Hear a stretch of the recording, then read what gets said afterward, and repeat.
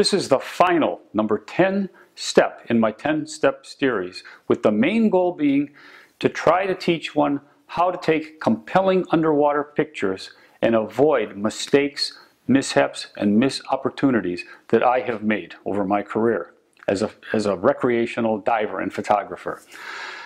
Step 10, review, modify, and show your images. One of the most important things is always review your images between the dives, okay? At least at night before the next dive day.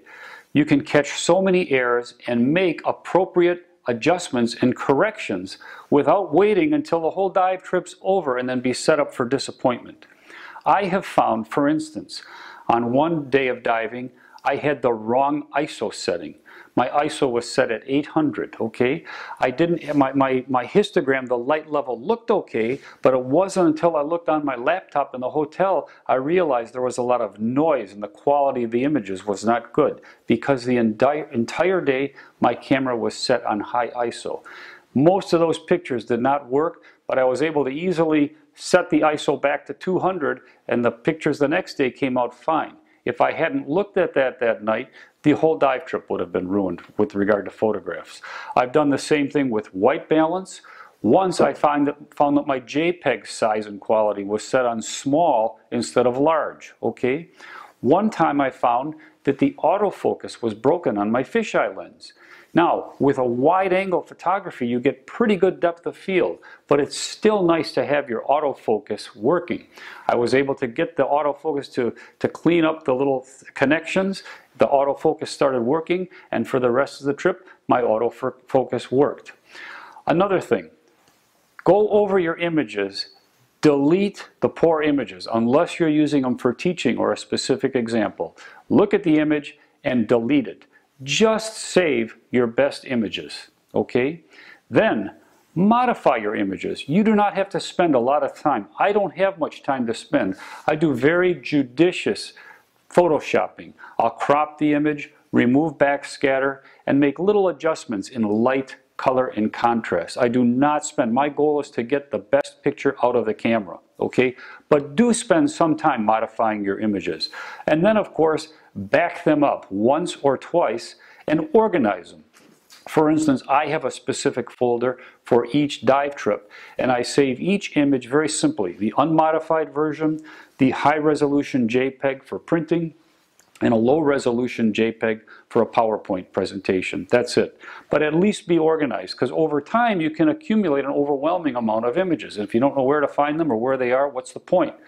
The last thing, show your images to family, friends, other divers. You know, it's fun to share what you found, and also you get feedback and you can learn from others, and others can show you their images. And one last thing, only show your best images.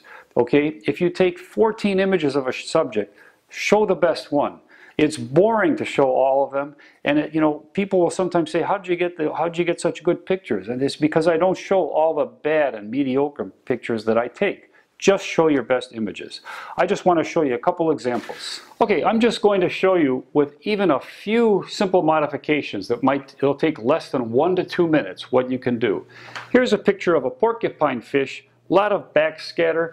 I just made a few simple modifications. I cropped it, got a little tighter crop, brightened it up a little, eliminated some backscatter, and it turns out to be a nice picture. Same thing with this. Picture of an angelfish, I almost deleted it. A lot of backscatter, the composition didn't seem that interesting. I cropped it somewhat, removed some backscatter, and it turned out to be what I thought was one of my better images on the dive trip. One other example. Here's a lionfish that I took in the Bahamas that I almost deleted, just didn't do that much for me. I cropped it and changed the orientation, such as I almost framed it with the fins. I had the diagonal thing going with its fins, and I have the eye right in between that. It ended up being one of my favorite pictures of the trip, just from very minimal and judicious modifying. In fact, I'll show you a picture of this fish. In fact, here's a picture of this lionfish. It turned out to be one of my favorite pictures of the trip. I enlarged it, framed it, and to this day I have it hanging in my living room. So this concludes the 10-step series on how to take compelling images and minimize mistakes and mishaps. I kept everything short and punchy because I know your time is valuable. Check out my website, www.theaquaticeye.com. I would be happy to get any feedback or answer any questions I could, and check out my other tutorials which go in a little more depth about specific techniques and subjects. And one final thing, this was a very short overview.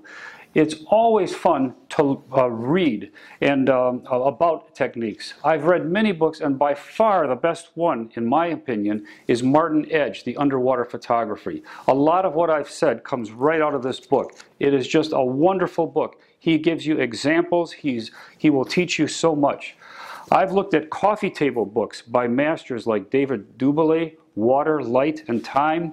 There's various wonderful books out there. I don't want to show you the whole stack of books, but you can sure learn a lot just from reading and look at what other underwater photographers do and get ideas from them. You can also check out my book, The Aquatic Eye. You can check that out at my website. At any rate, I would appreciate any of your comments, and thank you for your attention.